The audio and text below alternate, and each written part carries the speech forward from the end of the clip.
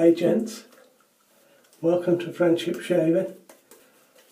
You've just caught me at the end of my shave today. I've been using the Semogue 830 Ball Bristle brush. Really nice brush. I thought I'd share a tip just before I finish today that really helped me when I started shaving with a double-edged safety razor. And the razor I'm using today is a Merkur 33C, which is a great razor for a beginner. Very inexpensive. I'll do a proper review at another time. But look out for this razor, it's great. So the tip I've got is about how to find the angle. When I first started with a double-edged safety razor, I held the razor at this sort of angle, because that was the angle I held my cartridge razor at. Of course, with a cartridge, the head was variable, so you really didn't have to worry about the angle of the handle or the angle of the blade. But it matters in one of these, and this tip helped me a lot. So hold the apex of the head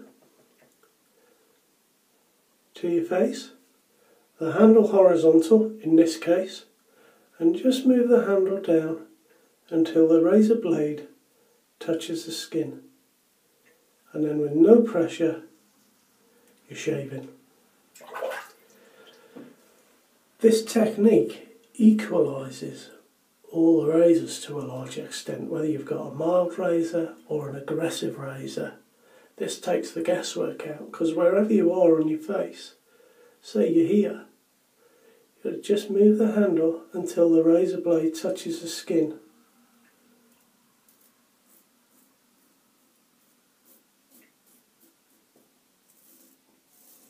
And with no pressure, you're away.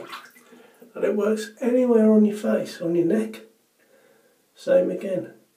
The tip of the apex on the cap till the blade touches the skin.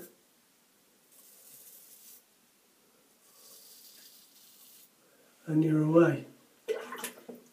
Now the secret of this is not to move your hand, but rather, and I'll do it here on my neck. There we are. So I've got the razor in place. I'm moving the handle now till the blade touches the skin there, and I'm going to keep this arm as much as I can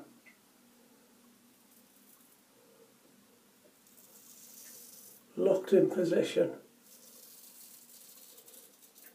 Now I am moving my hand slightly, I can see that because of the slight curve in my neck.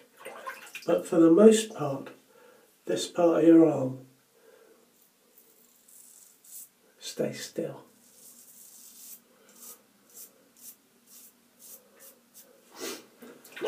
And after you've been doing it a while, you'll just pick it up and do it without thinking about it. But what's great about this is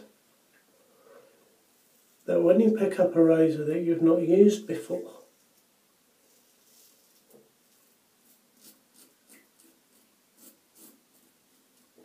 then you've got a good starting point. Whether you don't know if it's an aggressive razor or not, you've got a good way to take the guesswork out.